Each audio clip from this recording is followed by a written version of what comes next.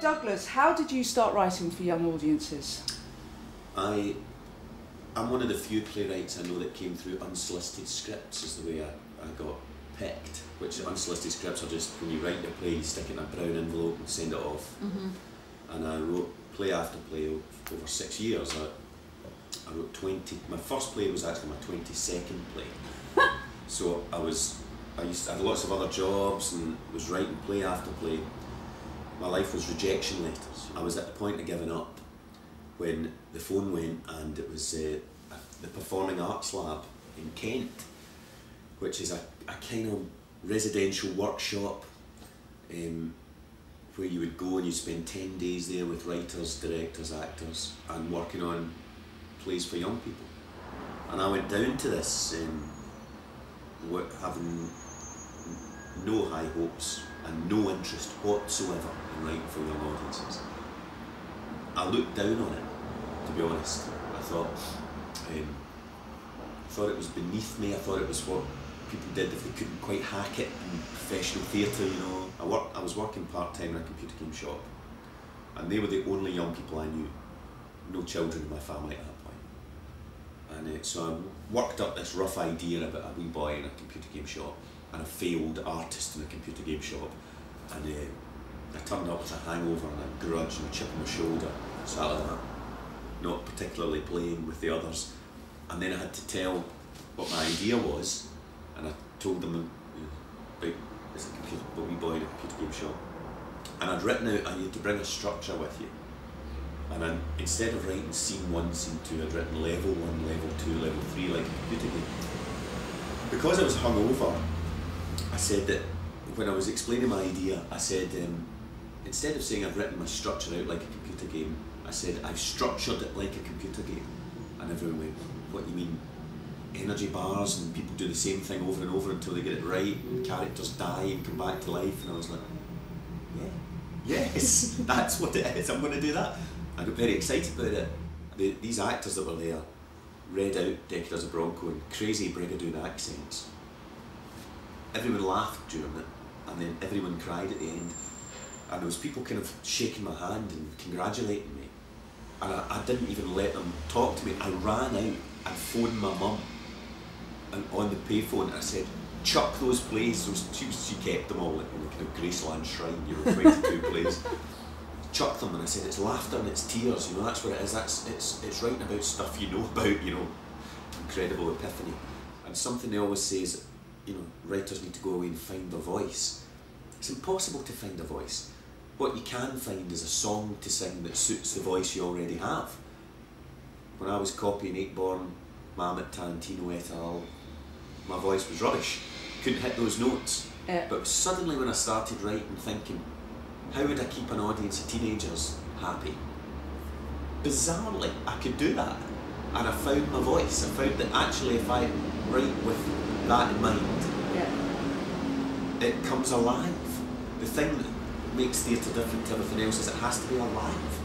It has to be enlivened and alive and sparky and vital. A gym load of bored 13 and 14-year-olds, I thought, no, I think I could give them something they weren't expecting, I thought, and I could probably keep them laughing and keep the stories going. Writing for a younger audience has always been present in my work. I don't always do it. And sometimes you feel a bit boxed in by something, you know, that you've done a lot. And sometimes you need a new take on it. And really there's 3 prongs to my work for young people. Is writing for a young audience, writing for young performers, or writing with young people, which is, you know, youth theatres and things like that. So how do you find there's a distinction between those 3 prongs in terms of your craft? Yeah, the writing for a young audience is much closer to just writing for any audience, I think. In fact, I still sometimes secretly pretend that I'm writing a play for a young audience when I know I'm not. Yeah. When I know that this play is going to go on National Theatre Scotland or, you know, Dundee Rep or somewhere. So a play like If Destroyed True, staged at Dundee, and Payne's Plough did that. I was thinking it was dead in the water until I started secretly thinking, right, try and make play to the 15-year-olds. You know, I didn't tell anyone that, and it never did play to 15-year-olds, but it brought it alive a bit. I always say the quality of a successful play is something akin to charisma. You know, it's as mercurial as that. You can't cut and paste it. You can't say, right, I'm going to add the charisma now and it's going to take off.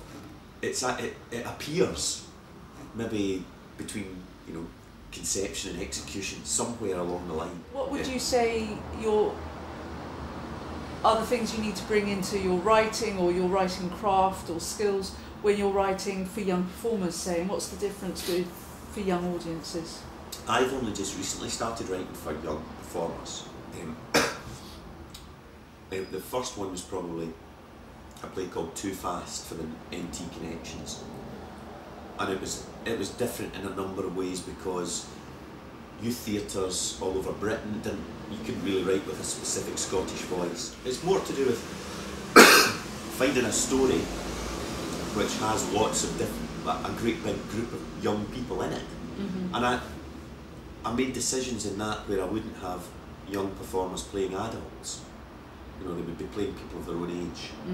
I've also written for primary school audiences a play called Prom that was very similar, and I wrote for a class of 30. You're really stretching the definition of character there sometimes. These are just people with a name that say a line here and there.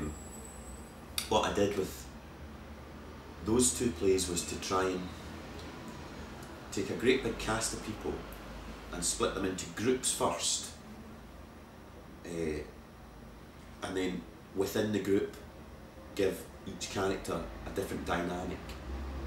The other side I was talking about was writing with young people. Yeah, which would be, I've written with a few youth theatre projects, things like that, which is really about facilitating and just letting them write without and then reining them back in. My question I was coming up to is, what are the key considerations that when you're writing for a young audience, do you take forward in any project? Sort of, you once talked about humour, and now you're talking about not teaching. I think it's about telling the truth, and you can only tell the truth from your own perspective. It's no different from being any other type of writer. It's kind of autobiography. I can remember very clearly what it was like to be that 13, 14 in-between age. 1 foot in being a child, 1 foot in being an adult. The book of my life falls open at that for some reason. I write about that.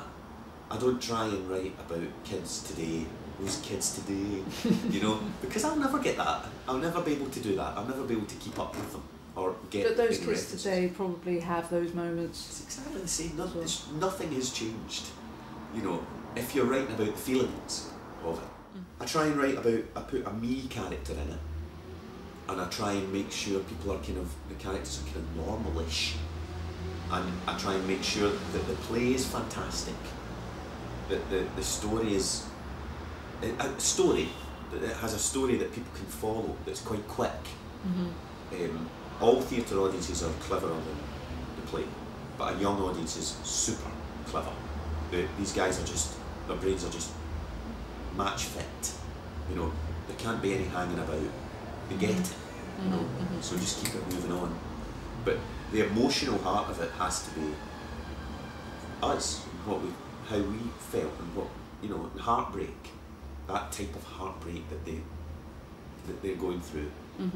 You write about that. I don't try and catch up with what they're going through, because then it becomes a them and us situation. You're thinking they do this, they do that, they won't understand your references or all that stuff, but it's a mess when it gets to that. As soon as a playwright's thinking of the audience as them, they're in trouble. Playwrights should be writing for us. You mentioned that Oberon are publishing an anthology of your plays for young audiences. How did that come about, and what does that mean to you as a writer? It's this collection of my plays for young people is the thing I'm most proud of in my whole career. The package arrived yesterday of all the plays, and I couldn't be more proud of it. Because I think it's because I consider it a really hard thing to do, to write for a teenage audience, and to have those plays there they're all been published anyway, but in a collection. It came about, I think they republished a couple of them, Decade as a Bronco and Helmet and whatnot, and I met some of the publishing people at the festival last year, and we got talking about it.